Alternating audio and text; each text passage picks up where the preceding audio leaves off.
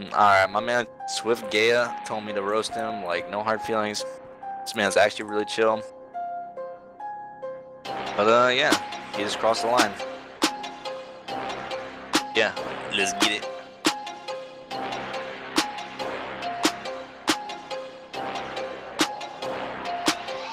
Like, where do I start? Sometimes this man, he's weird in team fight. He's good sometimes, yeah, but then he's the only one that falls. I guess it's to be expected from a kid who only plays Mega Walls.